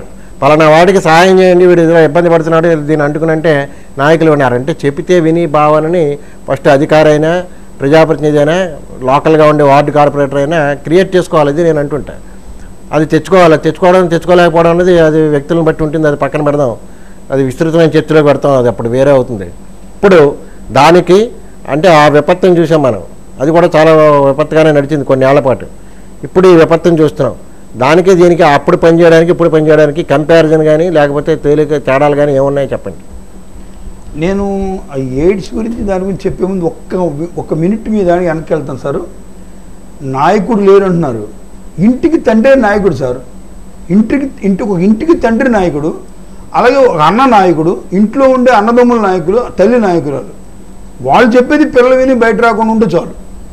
మేము కోరుకునేది అదే. బయటకు వద్దు. బయటకు వస్తే ఏమవుతుందంటే ఎక్కడేముందో తెలియదు ప్రస్తుతానికి. పైపెచ్చి ఇది ఎలా అంటుకుంటుందో మనకు వచ్చిన అవగాహన ప్రకారం ఇలా అంటుకుంటుందో ఉద్దేశంతో జాగ్రత్త పడుతున్నాం. ఇంకెలా అంటుకుంటుందో తెలియదు, రూపాలు మారిపోతుందని చెప్తున్నారు. కాబట్టి దయచేసి ఎవరు తల్లి చెప్పిందో తండ్రి చెప్పిందో అని. అలాగే చాలామంది నాయకులు కూడా రోడ్డు మీద చాలా పంచిపెడుతున్నారు, చాలా కష్టపడుతున్నారు. రాజమండ్రిలో మనం వంక పెట్టడానికి లేదండి, మీకు కరెక్ట్గా చెప్పాలంటే అన్ని ఊళ్ళతో పోలిస్తే రాజమండ్రిలో దొరికే ఫుడ్ కానీ ఇంటింటికి వెళ్ళి పంచిపెట్టడం అంతెందుకు సార్, నా వంతు తీసుకోండి, నాకే బోళ్ళ మంది తెచ్చి దాదాపు రోజుకు 600-700 ప్యాకెట్లు ఇస్తున్నారు. డాక్టర్ మీ బండి వెళ్తున్నారు ఇచ్చేయండి సార్, మేమే అన్ని సెంటర్లు ఇచ్చుకుంటూ వెళ్తున్నాం. కాబట్టి చాలా బాగుందండి. నాయకులు చెప్తున్నారు, పెద్దవాళ్ళు చేస్తున్నారు, పొలిటీషియన్ చేస్తున్నారు, ఎవరు చేయకపోవడం లేదు రాజమండ్రిలో. ప్లస్ ఒకటి మాత్రం గుర్తుపెట్టుకోండి, ఎవరో చెప్తే ఎవరో రావాలి, ఎవరో చెప్పాలి, ఎవరో మన జీవితాలు మార్చాలి అంటాం కాదండి. ఇంట్లో తండ్రి తల్లి పెద్దవాళ్ళు ఉంటారు, తాత ముత్తాతలు పెద్దవాళ్ళు ఉంటారు, వాళ్ళు చెప్పినట్టు వీళ్ళు ఇంట్లోంచి మాత్రం బయట రావద్దండి. తర్వాత ఎయిడ్స్ విషయానికి వస్తే ఏంటంటే అండి, ఎయిడ్స్ అనేది నాకు వద్దు రావద్దంటే ఆగిపోతుంది. ఎయిడ్స్లో నా గొప్పతనం, నాకు వద్దు రావడం వీల్లేదు అంటే అది ఆగిపోతుంది, అంతమంది రాదు. మనం ఒక్క స్టెప్ ముందుకెళ్తే తప్ప అది అంటుకోదు. నాకు రావద్దు, నాకు ఎయిడ్స్ వద్దు బాబోయ్, నాకు ఉంటాను, నాకు శుభ్రంగా ఉంటాను, జాగ్రత్తగా ఉంటాను, ఎవరితో దూరంగా ఉంటాను, నేను జాగ్రత్తగా ఉంటాను, ఎవరితో నాకు భార్య ముద్దు పరస్త్రీ వద్దు అని రకరకాల స్లోగన్తో తిరిగేవాళ్ళు అప్పట్లో. ఆ స్లోగన్ లాగా వాడు పాటించుకునే వాడికి వాడు జాగ్రత్తగా ఉంటే ఎయిడ్స్ వ్యాధి పొరపాటు కూడా రాదు. కానీ కరోనాలో అలా కాదు, కరోనాకి నాకు వద్దనే వచ్చేస్తుంది. నాకు వద్దని ఒక వ్యక్తిని చేతితో తోసామనుకోండి వాడి నుంచి వచ్చేస్తుంది, అది ముట్టుకుంటే వస్తుంది, గాలిలోంచి వస్తుంది, వాడు తుమ్మిన దగ్గర మనకు వచ్చేస్తుంది. ఎయిడ్స్కి తినుకున్న భయంకరమైన వ్యత్యాసం అదే. ఎయిడ్స్ వద్దంటే ఆగుతుంది, ఇది వద్దన్న ఆగదు. కాబట్టి ఇక్కడ కంపల్సరీగా ఇక్కడ ప్రభుత్వం బలంగా దిగిపోవడం కారణం అది. అప్పట్లో నాలాంటి వాడు ఒకటి తిరిగినా, ఒక స్కూల్ మాస్టర్ చెప్పినా, ఒక పెద్దలు చెప్పినా జాగ్రత్తగా ఉండండి అంటే అర్థమవుతూ దాన్ని మార్చుకోవడం జరిగింది. ఇప్పుడు అలా చెప్పడానికి లేదు. మేము చెప్పడానికి పబ్లిక్లోకి వెళ్ళి 100 మంది కూర్చోబెడితే 100 మందికి వచ్చేస్తాం. సో కూర్చోబెట్టడానికి లేదు, 10 మంది దగ్గర కూర్చోబెట్టడం రానియడానికి లేదు, జాగ్రత్తగా ఉండాలి. సో ఎయిడ్స్ వ్యాధికి ఈ వ్యాధికి ఉన్న ప్రత్యేకత అదే. ఎయిడ్స్ వ్యాధి అప్పట్లో మేము కష్టపడ్డామంటే విపరీతం కష్టపడ్డామండి. 2 సీఎంలు కూడా పిలిచి నన్ను అప్పట్లో బాగా గౌరవించడం జరిగింది. వైఎస్ రాజశేఖర రెడ్డి గారు, చంద్రబాబు నాయుడు గారు కూడా నన్ను ప్రత్యేకించి R&B గెస్ట్ వాళ్ళు పిలిచి మూర్తి గారు మీరు కష్టపడుతున్నారు, చాలా థ్యాంక్స్ చెప్పారు. ఆ ఒక్క ప్రశంస చాలు మనకు, ఎంతో ఆనందం ఉంటుంది మాకు. మేము ఎప్పుడు కష్టపడుతున్నామండి, మేమందరం రోడ్డు మీద తిరుగుతున్నాం, ఎంతో కష్టపడుతున్నాం. కష్టపడడానికి కానీ ప్రాణం తెగించడానికి కానీ ఏ రోజు వెనకాటలేము మేము. అప్పుడు కష్టపడ్డ ప్రజల కోసం. ఎందుకంటే ఇచ్చే జీతం, తినే ఉప్పు, తినే కారం అంతా కూడా అది అంటారు సార్, అంతా కూడా ప్రజలు పెట్టిన సొమ్మే. ఈ ప్రజల కోసం రాజమండ్రి ప్రజల సొమ్మే నాకు. సో మేము కష్టపడతాం, అది వెనకాడే సమస్య లేదు సార్. 4 రోజులు ఒక 10 రోజుల క్రితమే మాకు సారు మా అమ్మాయికి ఆనందనగర్ UHCలో డాక్టర్గా ఉద్యోగం, మెడికల్ ఆఫీసర్ ఉద్యోగం కూడా ఇచ్చారు. మా అమ్మాయిని మొన్న చేర్చాను. ఇంత కరోనా తీవ్రంగా ఉన్న టైంలో మా అమ్మాయిని తీసుకెళ్ళి నేను ఆనందనగర్ UHCలో డాక్టర్ కృష్ణ అనూహ్య తీసుకెళ్ళి జాయిన్ చేశాను పిల్లల్ని. అంటే దేనికంటే చదువు అలాంటిది. నేను మిలిటరీ ట్రైనింగ్ అవుతాను, మిలిటరీలో డబ్బులు తీసుకుంటాను, మిలిటరీ ఇచ్చిన ఫ్రీగా పొందుతాను, మిలిటరీ ఇచ్చిన మందు బాటలు తాగుతాను, మిలిటరీ ఇచ్చిన ఫుడ్ తింటాను, అన్నీ నాకు ఫ్రీ అని చెప్పి యుద్ధం రాగానే సెలవు పెట్టి ఇంట్లో కూర్చోడంగా. ఎలాగైతే వాళ్ళు యుద్ధం రాగానే పరిగెట్టుకుపోతారో యుద్ధం రాగానే మేము రోడ్డు మీకు వచ్చేసాం. వాళ్ళు చేసే యుద్ధం అట్లీస్ట్ ఏమైనా కనపడుతుంది మాకు, ఎవరితో చేస్తున్నాం కూడా తెలియట్లేదు మాకు యుద్ధం. కానీ చేస్తున్నాం దేనికి, ఇళ్లలో ఉన్న మీరు అందరూ ప్రశాంతంగా ఉండడం కోసం కష్టపడుతున్నాం. అటు కమిషనర్ దగ్గర నుంచి ఇటు మేము నేల మీద ఉండే మా శానిటరీ వర్కర్ వరకు అహోరాత్రులు కష్టపడుతున్నాం. మా కష్టాన్ని మీరు గుర్తించాలంటే మీరు దీపం వెలిగించేవాడిని మీకోసం, చప్పట్లు కొట్టడం మాకు రెండో వద్దు. వాటికన్నా ఇంపార్టెంట్ మీరు రాకుండా బయటకు ఉంటాం. గుర్తించారు, చాలా థ్యాంక్స్, మమ్మల్ని అన్నీ చేశారు. కానీ రాకుండా ఇంట్లో ఉండిపోతే మాకు ఇంకా ఎంతో ఆనందంగా ఉంటుంది. ఎందుకంటే తెలిసి మాకు తెలియదు సార్ ఎందుకు వచ్చిందో, అయ్యో నాకు ఎలా వచ్చిందో తెలియదే, నాకు కరోనా వైరస్ వస్తుందో తెలియదే అంటే లేదు. ఇప్పుడు ఎలా వస్తుందో తెలుసు మీ అందరికీ, ఎలా రాదో మీ అందరికీ తెలుసు. ఎలా వస్తుందో తెలిసి ఎలా రాదో తెలిసి మీరు తెచ్చుకున్నారంటే మిమ్మల్ని మేము క్షమించడానికి ఎక్కడా లేదు. మీరు ఇందాక మాట్లాడారు ఏమండి శ్మశానంలో తగలట్టడానికి కూడా ఎవరు వెళ్ళట్లేదండి. ఆ పరిస్థితి రాకుండా ఉండవు. ఏమో గుర్తుపెట్టుకోండి, అందరూ ఇంట్లో డాక్టర్ ఉన్నా, ఇంట్లో ఒక పారిశుద్ధ్య పని వాళ్ళు ఉన్నా, లేకపోతే మా మున్సిపల్ కార్పొరేషన్ వర్కర్స్ ఉన్నా, లేకపోతే డాక్టర్స్ మేము ఉన్నా, ఎవరున్నా సరే మేము ఎంతో జాగ్రత్తగా ఉంటాం. మాకు ఉంటుందేమో ఉద్దేశంతో మమ్మల్ని అవమానపడి దూరంగా పెడితే మీరు చెప్పండి పోనీ, డాక్టర్లు కొట్టడము లేకపోతే డాక్టర్లు ఇల్లు అనడం చేస్తున్నారు. ఓకే చేయండి, మీరు ఆ డాక్టర్లు ఎవరు హాస్పిటల్కి వెళ్ళొద్దు, పారిశుద్ధ్య కర్మలు ఎవరు బయటికి వెళ్ళొద్దు అంటే అమెరికాలో అయిపోతుంది ఇండియా. అలాగే ఎట్లా తయారవుతుంది ఇండియా. అందరూ రోడ్డు పడిపోతారు, నడవలేని పరిస్థితి వచ్చేస్తుంది. మేము ఎంతో కష్టపడుతున్నాం. లేదా మీకు భయంగా ఉందా, అమ్మ శానిటైజర్ శుభ్రం చేసుకురామ్మా, శుభ్రం స్నానం చేసుకురామ్మా, దానికి మీరు అరేంజ్ చేయండి. మీరు ఏం చేస్తారు? ఇంట్లో అద్దుకున్నారు, మీ బయట రావట్లేదు, మీ ఇంట్లో అద్దుకున్నాను నేను బయటికి వెళ్ళి కష్టపడి చేసి వచ్చాను పని. మీకు భయం ఉంది నా మీద, గుమ్మంలో బకెట్ నీళ్లు పెట్టండి, 2 సబ్బులు పెట్టండి, మాకు గౌరవించండి. అమ్మ సబ్బుతో లోపల రామా, సబ్బుతో రుద్దు రామానండి. ఆవిడ ఆనందపడుతుంది, కాళ్ళు రుద్దుకురా ఆనందపడుతుంది. అంతేగాని మా ఇంట్లో ఉండొద్దు అమ్మ వెళ్ళిపోతే ఎక్కడ ఉంటుంది? అమ్మ వెళ్ళి ఎక్కడ ఉంటాడు? డాక్టర్ వెళ్ళి ఎక్కడ ఉంటాడు? మా పారిశుద్ధ కానీ మా పనివాడు. సో ఇలాంటి అపోలో పోవద్దు. ఎవరో చనిపోయారు అనుకోండి, తప్పులేదు, 4 వెళ్ళటమే పర్మిషన్ ఇచ్చాం, 6 కానీ వెళ్ళండి, దూరంగా నుంచోండి, అంటుకోదు. ఎందుకంటే ఇది 1 మీటర్ దూరం నుంచి అంటుకోదు, దగ్గినా తుమ్మినా అంటుకుంటుంది.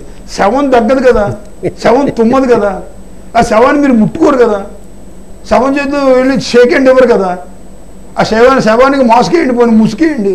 ఆ గౌరవించండి, దూరంగా ఉండండి, దగ్గర తీసుకెళ్ళండి. మీకు దూరంగా ఉంటే ఏం ఉండదు, అంటుకోదు. అలాంటి భయాలు పడిపోయి వాళ్ళని చనిపోయి అవమానపరచడం వద్దు.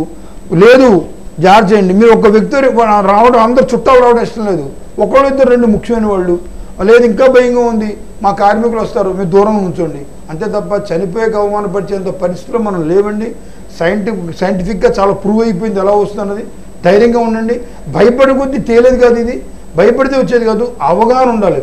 ముందు కరోనా ఎలా వస్తుందో స్పష్టంగా తెలుసుకోండి, ఎలా రాదో స్పష్టంగా తెలుసుకోండి, ఎలా రాకుండా ఉండాలో తెలుసుకోండి, ఎలా వస్తుందో తెలుసుకోండి. ఈ 2 మీ మనసులో ఉన్న భయం దేనికి? ఇంకా అంత భయపడితే మేము ఫుడ్ ప్యాకెట్లు పంచిపెట్టగలమా? అంత భయపడితే మేము సెంటర్లో కూర్చోగలమా? అంత భయపడితే మీ సెంటర్కి వచ్చి మా వాళ్ళు మున్సిపల్ ఎంప్లాయీలు వచ్చి మీకు బ్యారికేడ్లు కట్టగలరా? అక్కడ పోలీసులు ఉంచోగల రోడ్డు మీద? ఏ పోలీసులు మనుషులు కదా, మేము మనుషులు కదా, డాక్టర్లు మనుషులు కదా, మా కమిషనర్ గారు మా డిపార్ట్మెంట్ మనుషులు కదా, మాకు భయాలు ఉండవా? మాకు జీవితాలు లేవా? మాకు తెలుసు ఎలా వస్తుందో. కింగ్ కోబ్రా లాంటి భయంకరమైన పామును పట్టుకోవడం తెలుసు, ఆ పాము ఎలా కరుస్తుందో. కాబట్టి జాగ్రత్తగా వెనక నుంచి పట్టుకుంటాడు. పాము ఎటువంటి పరిస్థితి వెనక్కి తిరిగి కరవదని తెలుసు. అలాగే మాస్క్ పెట్టుకుంటే మాకు రాదని తెలుసు. అలాగే జాగ్రత్తగా ఉంటే రాదని తెలుసు. ఎవరిని ముట్టుకోం, ఎవరితో షేక్ హ్యాండ్ లేవు, దూరంగా ఉంటాం, జాగ్రత్తగా ఉంటాం. కాబట్టి ఒక పాజిటివ్ వచ్చిన కేసును కూడా ధైర్యంగా అంబులెన్స్ ఎక్కించి పంపించగలం మేము. ఒక పాజిటివ్ వచ్చిన కేసు ఇంటి ముందు మా ఏఎన్ఎం నుంచి ఉంటుంది, ధైర్యంగా వెళ్ళి ఒక ఆడపిల్ల నుంచి ఉంటుంది. మీరు భయపడడం దేనికి? భయపడాల్సిన దానికి కాదు, మీరు చేసే తప్పులకి భయపడండి. మీరు బయటికి రావద్దు అంతే. రావాలంటే ఏ టైంలో ఇంటికి ఒకరు రమ్మని, ఇంటికి 10 మంది దేనికి? వంక పెట్టుకోవడం దేనికి? దొంగ పాసులు దేనికి? లేకపోతే ఎవరు చోట్లేదు దొద్దువే వెళ్ళిపోవడం దేనికి? అష్టాచమ్మ ఇప్పుడు ఆట అవసరమా? అష్టాచమ్మ 7 గుళ్ళాట లేకపోతే ప్యాకాట్లు కూర్చొని ఆడుకోవడం అవసరం? ఇప్పుడు ఇంట్లో కూర్చోండి, హాయిగా ప్రశాంతంగా ఉండండి. ఎప్పుడు మనం ఉద్యోగం చేసేవాడు అమ్మా నాన్నతో ఉండలేము మనం. అది చిన్నపిల్లలు చూడ, అమితాబ్ బచ్చన్తో డైలాగ్ కొట్టాడు, మీకు ఏంటంటే మీకు తీరణ కోరుకుందంటే, నా చిన్నపిల్లలు ఎలా పెరిగాడు తెలియదు, నాకు అభిషేక్ పూజ ఎలా పెరిగాడు తెలియదు, పెరిగిపోయి పెద్ద అయిపోయారు వాళ్ళు, నా జీవితంలో రాంది అది ఒకటి అని బాధపడ్డాడు. చక్కగా పిల్లలతో ఆడుకోండి, పిల్లలతో ఉండండి, భార్యతో మాట్లాడండి. మనకు ఎంతో ఉన్న బిజీ వ్యవస్థలో భార్యతో మాట్లాడడం, ఉద్యోగం చేస్తున్న భార్య భర్తలు మాట్లాడుకోలేని వ్యవస్థ మంది. ఒక్క క్షణం ఉంటే ఇంట్లో ఉండే పరిస్థితి కాదు. చక్కగా అందరితో మాట్లాడండి, ఆప్యాయంగా ఉండండి. మన ప్రేమ అంటే చూపించండి. ఈ టైంలో కట్టు అంటే చూపించండి, ఇంట్లో ఉండే విధానం అంటే చూపించండి. మీ నాన్న ఎవరో చెప్పండి, మీ తాత ఎవరో చెప్పండి. అవకాశం వచ్చింది, మీ వంశం గురించి నేర్పండి. పిల్లలకి శుభ్రత నేర్పండి, బయటకు వెళ్తే ప్రమాదం నేర్పండి, ఉద్యోగం చేసే వాళ్ళకి గొప్పతనం నేర్పండి. ఇది టైము, దేశభక్తి నేర్పండి. ఇల్లు సర్దుకోండి, శుభ్రంగా పెట్టుకోండి. మానసికంగా బాధపడటం కాదు, ఏది బాధపడద్దు. ఇది అమ్మ కౌగిల్లో ఉన్నాం మనం, ఇంట్లో ఉన్నామంటే బంధించుకుని జైల్లో ఉన్నామని ఫీల్ అవుతుంది. ఎప్పుడైతే జైల్లో ఉన్నామని ఫీల్ అవుతున్నారో బయటికి పారిపోవాలని ట్రై చేస్తారు. మీరు ఇంటి గురించి చెప్పారు కాబట్టి మూర్తి గారు చెప్పండి సార్. తాజాగా ఈరోజు జరిగిన సంఘటన ఒకటి తెలంగాణలోనే ఇది ఉదాహరణ. కొత్తగా ఏర్పడిన పెద్దపల్లి జిల్లాలో వాళ్ళు ఇలా కరోనా కానీ వాళ్ళ బంధువు వచ్చి ఇంట్లో ఉండిపోయారు. ఆ పాపకి అక్క కూతురు కొడుకు అవుతాడు వీడు. ఈ అమ్మాయి ఇంట్లో ఆమ్లెట్ వేసుకుంది. ఆమ్లెట్ వేసుకుంటే చుట్టపు చూపుగా వచ్చిన కుర్రాడు తినేసాడు. తినేస్తే ఈ అమ్మాయి తండ్రి ఆ చుట్టపు చూపుగా వచ్చిన కుర్రాడిని తిట్టాడు. నాన్న వాడిని ఎందుకు తిడతావని చెప్పి ఈ అమ్మాయి అడిగింది. అడిగితే తండ్రి ఈ అమ్మాయిని తిట్టాడు. ఈ అమ్మాయి వెళ్ళి చిన్న పిల్ల పురుగుల మంది తాగి సూసైడ్ ఆత్మహత్య చేసి పురుగుల మంది తాగేసింది. చూశారు, హాస్పిటల్ తీసుకెళ్తుంటే దారిలో చచ్చిపోయింది. ఇది చాలా అతి చిన్న విషయం. ఇది ఆమ్లెట్ వేయడం, అవి వేస్తుంటే కుర్రాడు అక్క దగ్గర చనువు కొద్దీ తీసుకుని వాడు తినడం, తింటే వీడు వచ్చి తిట్టడం, నువ్వు దాన్ని అది వేసుకుంటే నువ్వెందుకు తినేసావని. పిల్ల సూసైడ్ చేసుకోవడం, ఈ టెండెన్సీలు ఈ మధ్యకాలంలో చిన్న చిన్న విషయాలకి, ఏమీ కారణం లేని అకారణమైన విషయాలకి ఇటువంటి టెండెన్సీలు పెరిగిపోతున్నాయి చిన్నపిల్లల్లో కూడా. అసలు సూసైడ్ అంటే ఏంటో తెలియని పిల్లల్లో కూడా. ఇది మీరు ఒక సైకాలజిస్ట్గా, మీరు మున్సిపల్ డాక్టర్గాను కాకుండా సేవామూర్తిగా కూడా కాకుండా సైకాలజిస్ట్ కూడా, మీరు సైకాలజిస్ట్గా దీన్ని ఎలా అనలైజ్ చేస్తారు ఇప్పుడున్న పరిస్థితిని? నేను ఎయిడ్స్ మీద బాగా తిరిగే రోజుల్లో ఇళ్ళకి వెళ్ళినప్పుడు ఆ పేషెంట్లు వాళ్ళు పెట్టే బాధ, పేషెంట్లు పడే బాధ చూసి నేను సైకాలజీ సబ్జెక్ట్ చదువుకున్నాను సార్. నేను సైకాలజీ ఆంధ్ర యూనివర్సిటీలో డిగ్రీలు చేశాను. అలాగే నాకు దాదాపు 4-5 డిగ్రీలు ఎంఏలు ఇందులో ఉన్నాను సైకాలజీ మీద. ఇప్పుడు మీరు చెప్పింది ఒకటి గుర్తుపెట్టుకోండి సార్, ఒక బాధ కన్నా ఒక వెటకారం ఎక్కువ బాధ, ఒక దెబ్బ కన్నా ఒక మాట బాధ ఎక్కువ. మనం ఎంతో కష్టపడిన తర్వాత మంచి మాట అంటే ఉన్నంత ఆనందం. ఇప్పుడు మీరు ఉన్నారు, మేము బయటకు వెళ్తుంటే ఎవరైనా మున్సిపాలిటీ మా వర్కర్లు ఏమైనా పిలిచి మా వర్కర్ని మీరు చాలా కష్టపడుతున్నారు ఆయన అని చెప్పి ఎవరైనా చిన్న దండ, ఒక చిన్న బొకే ఇస్తే వాళ్ళు ఆ రోజు ఎంత ఆనందంగా ఇంటికి వెళ్తారంటే 1000 ఏనుగులు బలంతో ఇంటికి వెళ్తారు. అదే వెటకారంగా ఒక మాట మాడితే అంత బాధపడతారు. ఇప్పుడు ఒక వ్యక్తికి ఫ్రీడమ్ ఇవ్వాలి. ఒక మనిషి ఎప్పుడు బాధపడి ఆత్మహత్య చేసుకునే వీళ్ళకి వెళ్తుంటే ఫ్రీడమ్ లేని వ్యక్తి ఆత్మహత్య చేసుకుంటాడు. మన బాడీలో కూడా సెల్స్ ఉన్నాయి, ఆ సెల్ కానీ ఇంకో పక్క వెళ్ళడం లేని పరిస్థితి వస్తే ఆ సెల్ ఆత్మహత్య చేసుకుంటుంది. అంటే ఫ్రీడమ్ పోగొట్టకూడదు. ఇప్పుడు నేను ఉన్నాను, నాకు ఉండే ఫ్రీడమ్ నాకు ఇస్తూ నాకు చేసి కంట్రోల్ చేయాలి. నా ఫ్రీడమ్ కట్ చేస్తే నాకే మనసు పనిచేయదు, మనసు కకావికలం అయిపోతుంది, ఏ పని చేయని తెలియకుండా పోతుంది. కాబట్టి ఒక వ్యక్తిని బాధ పెట్టకూడదు. మనం ఒక వ్యక్తిని మనం శిక్షించవచ్చు, బాధ పెట్టకూడదు. బాధ పెట్టడం వేరు, శిక్షించడం వేరు. మానసిక బాధ అంటే మేము అక్కడే కూర్చోబెట్టి మీ తాలూకు ఏదైనా ఒక వస్తువు కింద పగలగొట్టాం అనుకోండి, మీకు వచ్చేది బాధ. అదే మేము కొట్టామనుకోండి, మీకు వచ్చే బాధ వేరు. ఈ శిక్ష అంటారు, శిక్ష అంటే మన కొట్టడం, బాధ అంటే మన తాలూకు దాన్ని బాధ పెట్టడం. అలా బాధ పెట్టడం వల్ల సూసైడ్ సెంటెన్స్ వచ్చేస్తున్నాడు ఏమైనా స్పాట్లో. కాబట్టి ఎటువంటి పరిస్థితులు కూడా మనం బాధ పెట్టకూడదండి. అవి కరోనాతో బాధపడే వాళ్ళకన్నా కరోనా గురించి మనం వెటకారంగా చెప్పే వాళ్ళని ఏడిపించే వాళ్ళు ఎక్కువ అయిపోతున్నారు. దానివల్ల ఎక్కువ మానసిక రుగ్మతలు వస్తున్నాయి. అలాంటి ఉండకుండా ఉండాలంటే నేను ఇందాక చెప్పానండి. ఇందాక నేను మాట్లాడినందుకు కూడా సైకాలజీ పరంగానే మాట్లాడాను. ఒక డాక్టర్ పరంగా కన్నా సైకాలజీ పరంగా ఎక్కువ చెప్పడం కారణం అదే. ఎందుకంటే అండి మాకు ఇచ్చే ధైర్యంతో మేము ముందుకెళ్తాం. అలాగే మీరు చేసేయాలండి జీతం కొంచెం ఎందుకు చేయరంటే, జీతాలు ఎందుకు, జీతాల సంబంధం ఏంటండి? మేము నాడు వచ్చేంత వయసు వచ్చింది, మా జీతాలు అంతా మేము దాచుకున్న డబ్బులు మాకు బాగానే ఉంటాయి, ఉద్యోగులు చేయక్కల. ఈ రోజు నేను మా ఆఫీసర్కి 2 సార్లు దగ్గర తీసి లోపల పడుకోబెడతారు. ఏమక్కల నోట్లో చిన్న కరకే ముక్కుపొడి గట్టిగా పీల్చి మా ఆఫీసర్కి వెళ్ళి 3 సార్లు దగ్గర అనుకోండి, వెంటనే నన్ను ముసుకేసి మా ట్రాక్కి వెళ్ళి 14 లోపల పడుకోబెడతారు. ఇంకా మళ్ళీ ఇంకో దగ్గర అనుకోండి 28 రోజులు బయటికి పంపరు. అలా మా డాక్టర్లు తెలియజేయట్లేవా? ఎందుకు వస్తున్నారు? చిన్నపిల్లలు ఇప్పుడు ఉద్యోగం చేస్తున్న వాళ్ళంతా కంటైన్మెంట్ జోన్లో వాళ్ళంతా 27 ఏళ్ళు, 28 ఏళ్ళు, 24 ఏళ్ళు, 23 ఏళ్ళు, 24 ఏళ్ళు దాటిన వాళ్ళు అందరూ చిన్న పిల్లలు. ఎందుకు వస్తున్నారు? వాళ్ళు చేద్దామని వస్తున్నారు. వాళ్ళను సపోర్ట్ చేయాలి. అలాగే మన ఇళ్ళలో కూడా సపోర్ట్ చేయాలి, చుట్టుపక్కల వాళ్ళని గౌరవించాలి. ముందు ఈ మానసికంగా అవతల వాళ్ళు మానసికంగా బాధ పెట్టడం అనేది ఉండకూడదండి. ఒక వ్యక్తిని మానసికంగా చంపడం అనేది కొట్టడం కన్నా నేరం. అందుకని ఫారెన్లో సెట్ చేసేప్పుడు 40 రూపాయలు ఒకరితో అప్పు తీసుకున్నాడు, అప్పుడు $40 అది తీసుకుని ఆ డాలర్లు అడిగినప్పుడు వాడు ఇవ్వకుండా పొడిచాడు. డబ్బులు అడ్డానికి వెళ్ళాడు, డబ్బులు అడ్డానికి వెళ్ళాడు. వాడు మొత్తానికి వాడిని వీడిని పొడిచాడు, చచ్చిపోయాడు. సరే మొత్తం కేసు ఏంది, కేసు సెట్ చేసే ముందు సైకాలజిస్ట్ని పిలిచారు. వీళ్ళు ఇంటర్వ్యూ చేశారు. 40 రూపాయలు తిరిగి అడిగా వాడు ఇవ్వలేదు అనుకో, చంపడం దేనికైనా దానికి $40 చంపేయాలని అడిగితే వాడు చెప్పాడు. $40 వాడు అడిగినప్పుడు నాకు మా ఇంట్లో పాపకి తాగించడానికి బ్రెడ్ ఎక్కువ తింటారు, బ్రెడ్ కొన్ని డబ్బులు లేవు, కానీ నా చిన్నప్పటి నాతో ఉన్న ఫ్రెండ్ కదని చెప్పి నన్ను $40 వాడికి ఇచ్చేసాను. ఆ $40 అడగడానికి వెళ్ళినప్పుడు వాడు మాట్లాడిన ఎంత అసహ్యం మాట్లాడంటే 40 కోసం రావాలా, నన్ను అడగాలని వెటకారం కాదంటే అన్న మాటలు తట్టుకోలేకపోయాను. నేను ఎంతో ప్రాణంగా ఇచ్చాను, $40 తిరిగి ఇవ్వడానికి నన్ను తన్నాడు, కోపంతో పొడిచాను నేను అన్నాడు. అంటే అప్పుడు వెంటనే శిక్ష కేసు బాగా తగ్గించి వేశారు. కారణం ఏంటంటే మనిషిని మానసికంగా తీసుకెళ్ళిపోవడం, ఒక లెవెల్ తీసుకెళ్ళిపోవడం, పీక్ లెవెల్ తీసుకెళ్ళిపోవడం. సైకాలజీలో చాలా ఇంపార్టెంట్. మర్డర్ చేసినప్పుడు జరిగే వాటిలో ఉండే సూసైడ్ చేస్తున్న టెండెన్సీలో ఒక హ్యాలో ఫీలింగ్ వచ్చేస్తుంది. ఆ హ్యాలో ఫీలింగ్ అంటే ఒక వ్యాక్యూమ్ క్రియేట్ అవుతుంది బ్రెయిన్లో.